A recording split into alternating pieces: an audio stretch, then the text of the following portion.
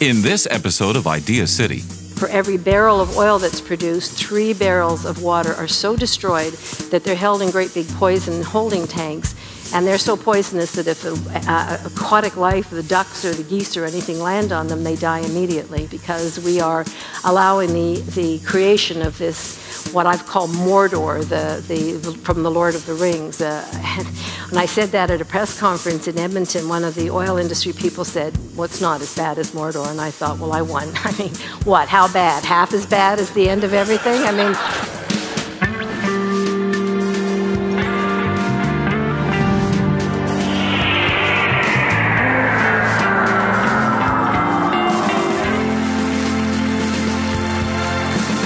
Idea City, the smartest people, the biggest ideas. Understanding and discussion of the water crisis today is where awareness of climate change was 5 years ago. Where's Maude Barlow?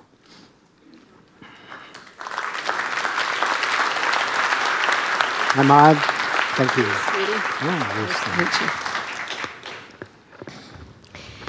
Thank you very much, Moses. You make getting older cool. I'm a cool grandma. All right, here's the story of what we've done to water. Our population increased or tripled by 3, grew by 3 times in the last century, but our use of water grew 7-fold. And that is that as we urbanize and we get so-called more sophisticated and more technologically sophisticated and we consume more, we're using exponentially more water. We're also polluting water, and many, many places in the world now have water so polluted that they're turning to groundwater, and they're mining that water much faster than it can be replenished. 75% of India's surface water, 75% of Pakistan's surface water, 90% of China's surface water, so polluted it shouldn't be used, but of course people do. 677 major lakes in India, all dying one way or another from depletion or overextension or pollution or a combination of all. So as we deplete the groundwater, we're taking one of the last remaining sources in the world and we're pumping it out of the ground many, many times faster than it can be replenished. India has 23 million bore wells going 24/7. And a group of scientists in the UK said there's coming anarchy in India as the exponential abuse of this water ends up in dry valleys where suddenly there was one day there's water, suddenly the next day there's not. We're also paving over what's called water retentive landscape, and this is where we take down the trees and we take down and out the wetlands, and we take away the grasses that are needed for the small hydrologic cycle over our land. And we shouldn't think of it as one large hydrologic cycle, but rather that water circulates sort of in the area. And when we remove the right or the ability of that water to come back to that place by creating desert, it's like the rain falling on a great big cement umbrella and it goes into the ocean. We also are extracting our rivers literally to death. Most of the major rivers no longer reach the ocean, and those are very important spawning grounds for aquatic life because we're over-extracting them for flood irrigation, for industrial-type farming. And one of the big issues is how we're going to change our food production methods to stop destroying so much water. And then the last thing we do is that we move massive amounts of water by pipeline into great big cities. And if those cities are anywhere near the ocean, we consider that water garbage when we're finished with it and we dump it in the ocean. Scientists I'm working with figure that we're sending about 170 trillion liters of water. We're displacing that amount every single year from lakes, rivers, and aquifers. This isn't water that's normally flowing into the ocean, from the land into the ocean, and we're creating desert. China, for its economic miracle, is using its water to produce running shoes and toys and all of that, misplacing and displacing by pipeline water from where it is needed for the healthy functioning of a healthy hydrologic cycle, and it's creating an area of desert the size of Rhode Island every single year. So we have what some people are referring inaccurately to as drought. But I want to say here tonight, as strongly as I can, the climate change question we've only got half right. We understand that the greenhouse gas emission effect is very powerful and it impacts water, melting glaciers, evaporation, lower snowpacks, and all of that. What we have not put into the equation is how much what we are doing in our displacement and abuse and pollution of water is actually draining the land of the water that's needed for this healthy hydrologic functioning and to temper the temperatures and the earth that's warming up as we speak. So it's, one of my missions really is to try to put that, this equation in the climate change debate. As a result of this, we have a situation where around the world we have what some scientists are calling hot spots or hot stains. And these are places that you will hear have drought, and that's a hopeful word because at the end of drought might come non-drought, right? The rains can come back. But that's not what's happening in many places. As we remove the water, we are draining the land and the rain is going away. And we have running out of water, hot stains in the Middle East, in 22 countries in Africa, northern China, southern India, all around the Mediterranean. People don't think of it as an area, but it is in crisis. Australia has hit the water wall. The river Murray-Darling no longer reaches the ocean, and it's dying from the mouth up, but they will not stop extracting that river. It is now 80% over-extracted and growing. Mexico City is sinking on itself. The American Southwest, Texas, Florida, all in crisis. And so we have a world running out of clean water, and we are about to add, before the population peaks, another 3 billion people. So we have a very serious crisis. The crisis is the deepest impact on humans, in my opinion, of anything that we're dealing with. It is the first phase of climate change. And the inequity that we're facing when we see people with no water is the most visible sign of inequality, the most profound sign of inequality in our world. When you can go to a place and blocks away from opulence and people with swimming pools and golf courses and all of the water that they don't even need but want, and across from a river with cholera alongside it are townships that have 500,000 to 1 million people in them with no running water, rats in the gutters, pit latrines for bathrooms, and you have to pay to use those. I mean, those are the privileged people who can use those. This face of inequality is a very profound one. We also know that we're going to be having more conflicts around water as water becomes a national security issue between countries who now are beginning to see water the way they see energy and figuring if we're running out, we better think about where we need to get our water in the future. China is building a pipeline to the Tibetan Himalayas and is going to help itself to water that now feeds all the mighty rivers of Asia. If you want to see a coming conflict, you're going to see a water conflict between China and India. I predict this unless something dramatically changes in that area. We're also going to see conflict, and already are, between massive cities that are reaching further and further and further into indigenous communities, into rural communities to take the water they need, and in many cases take it by force. And one of the images that I now have in my mind around water sources is big fortresses with armed guards and barbed wire and dogs protecting these precious water sources. Think of it as kind of mining of water like gold mine or diamond mines, only this is much more precious than energy, gold, diamonds, or anything on earth. This is life-giving and we have no substitute. And more there's going to be conflict around it unless we find a way to make it, as I call it, nature's gift to us, to teach us how to live with each other more peacefully and more lightly on the earth. When we come back, we have to respect nature. We have to go back and protect and restore watersheds. If we don't do that, nothing else will matter. We have to stop polluting, and we have to be strict with those who pollute. Get the latest Idealist news, presenter information, and watch streaming video at www.ideacityonline.com.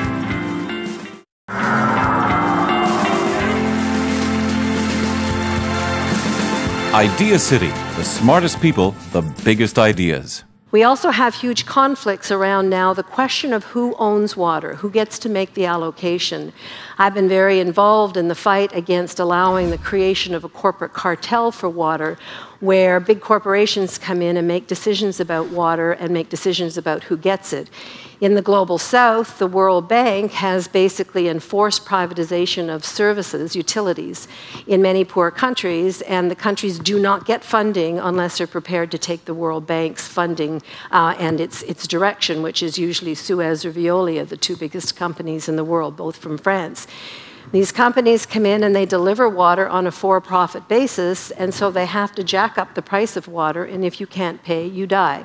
And there have actually been water wars in Cochabamba, Bolivia. There were people killed. The army was brought in to enforce one of these contracts. The people won in the end, in fact, and the company was forced to leave. We have big fights over the issue of bottled water. You may think that's a benign issue, but when you stop and think that in the world last year, and this is a very conservative estimate, we put about 250 billion liters of water in plastic around the world. Only 5% of that gets recycled. Huge amount of energy, huge amount of greenhouse gas emissions. The stuff is transferred all over the place. It's a form of collective insanity if you have clean water, which we do here. And by the way, in Ontario, we dump about 750 million plastic bottles just from water alone, unrecycled, every single year into our rivers and wetlands and our dump sites. And let me tell you, when you hear about, oh, Canada, aren't we better, and aren't we better than the rest of the world? The only difference between us and Australia is that we have more water to waste. We have equally bad policies. We have not brought in a new law federally for 40 years. We have no national drinking water standards. We have not mapped our groundwater, so we don't know if the water takings that we're allowing are acceptable. We send out huge amounts of water in what's called virtual trade. That's the water that you use to produce something like grain or livestock or whatever, then you ship out of the country. We're a net exporter of our water. We have a water heritage that is actually quite bad in the sense of we think that it's so special, but we have what I call the myth of abundance. And let me tell you, the Great Lakes are sick and need help. The water situation in northern Alberta is appalling. We are allowing the destruction of the Athabasca River with the production of heavy oil, all to go to the United States under our NAFTA restrictions and commitment that we made under NAFTA to ship a certain amount of energy to the US, and we cannot cut that. So we are now going to this heavy oil. For every barrel of oil that's produced, 3 barrels of water are so destroyed that they're held in great big poison holding tanks. And they're so poisonous that if the aquatic life, the ducks or the geese or anything land on them, they die immediately. We're working with people in Fort Chipewyan up there who are dealing with cancer clusters in 4-year-olds because we are allowing the creation of this, what I've called Mordor, from the Lord of the Rings. And when I said that at a press conference in Edmonton, one of the oil industry people said, well, it's not as bad as Mordor. And I thought, well, I won. I mean, what, how bad? Half as bad as the end of everything? I mean... Basically, I'm going to just give you what I call 3 large practical principles upon which I think we have to build a water-secure future. The first is we have to respect nature. We have to go back and protect and restore watersheds. If we don't do that, nothing else will matter. We have to stop polluting, and we have to be strict with those who pollute. Martin Luther King said legislation may not change the heart, but it will restrain the heartless. We must restrain the heartless who would poison our water systems, and I think that they commit very grievous crimes indeed. We have to capture rainwater, capture stormwater. We have to conserve. We have to grow our food differently. We're probably going to move back to more local production. You're probably not going to have those steroidal strawberries in January, and it's probably a good thing. We're going to have to change our way of living on this earth, and we are going to have to protect those systems absolutely fiercely. If we do not do this, we will not be here. Secondly, we need to say that water is a commons and a public trust, and it does not belong to anyone, or rather, it belongs to all of us. It belongs to other species, it belongs to the ecosystem, and it belongs to future generations who have as much right to it as we do. And they have a claim on it, and we should be hearing their voices, as Aboriginal people tell us, 7 generations in advance. We need to be hearing those voices. And I'm working with jurisdictions around the world that are actually passing legislation that say, okay, once we protect this water as in watersheds and we make sure our ecosystem's healthy so the hydrologic cycle can function, and then once we move next to a public trust doctrine and a commons doctrine, then we're going to set out priorities for how we're going to do this.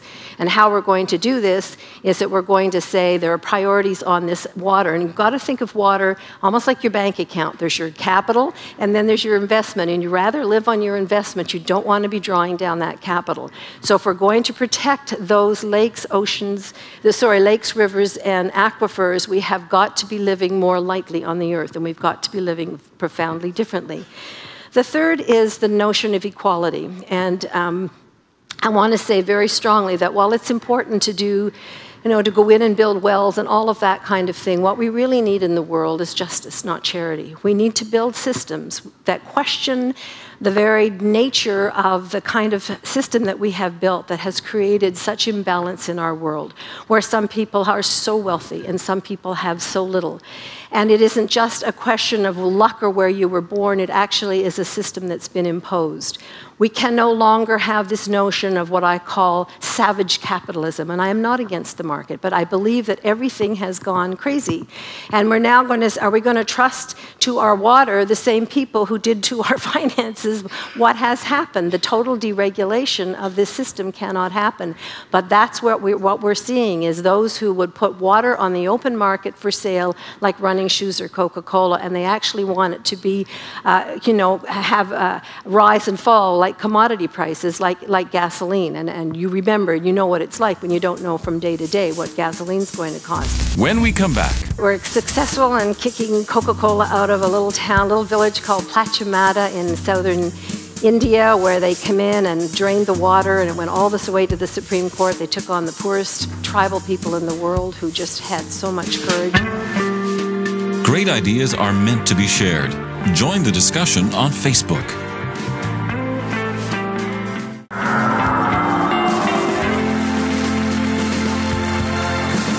Idea City, the smartest people, the biggest ideas. One of the things we're seeking at the United Nations is a covenant or a treaty on the right to water that would say once and for all that it is not okay for some to appropriate water for private property and private profit while others are dying for lack of water. And let me tell you, to watch your child die that way is the worst. Every 8 seconds somewhere in our world, a child dies of waterborne disease. More than HIV, AIDS, war, and traffic accidents put together. It's the #1 killer, and in every single case, it is avoidable. Let me end by saying that we're building a wonderful water justice movement here in Canada, around the world, based on these notions of respect for nature, watershed restoration, and so on, the notion of water as a commons and a public trust, and the notion of water as a fundamental human right, so that no one ever, ever, ever will be denied water for life and for the dignity that it brings. We can do without oil. We cannot do without water. And I would ask you and challenge you and invite you to join us. It's a wonderful movement. We're successful in kicking Coca-Cola out of a little village called Pachimata in southern India, where they come in and drained the water, and it went all this way to the Supreme Court. They took on the poorest tribal people in the world who just had so much courage. These women, I sat with them for a few days, but they sat for 3 years every single day in quiet, just mute, just in silent protest across from this Coke plant that had, as I say, this image of the guns and the dogs and the barbed wire. And at the end, were successful because they believed so deeply. Or with the people of Colombia, who have got 3 million signatures on a plebiscite to get a referendum that water is a human right because so many people are dying there. And their government had to receive this agreement. They had to receive this because by law they had to, and then they gutted it. And there was such a fight back, and we fought with them all across the world, that the government just changed its mind. So we are having phenomenal success in communities around the world, and I'd urge you to become what I call a water steward. And I just want to end by, I have my Tolkien theme tonight, the Mordor theme of the tar sands, to call us to think about, you know, I think about the water issue being like the comet, you know, the movies where the comet's coming at the Earth, and all of a sudden nothing matters because in 72 hours it's going to blow up. So suddenly our differences don't seem to matter so much, and religion doesn't seem to matter quite as much. And I don't know, they send Tom Cruise or somebody up to blow it up. I always think, leave him up, take the wife, and the kid. But we have a comet coming at us. It's called the global water crisis. I started and I'll end with this. We are a planet running out of water. The Earth is running out of clean water. Forget everything you learned as a child. We're running out of clean water. Please become a steward with us. And let me end. This is Gandalf facing that night. You remember, if you've read the book or seen the film, when all goodness, all of life, all of nature may end, and they have to put everything against this evil. And he says this: "The rule of no realm is mine, but all worthy things that are in peril, as the world now stands, those are my care. And for my part, I shall not wholly fail in my task, if anything passes through this night that can still grow fair or bear fruit and flower again in the days to come. For I too am a steward. Did you not know?" Thank you. Maude. Thank you, sweetie. You're sexy grandma.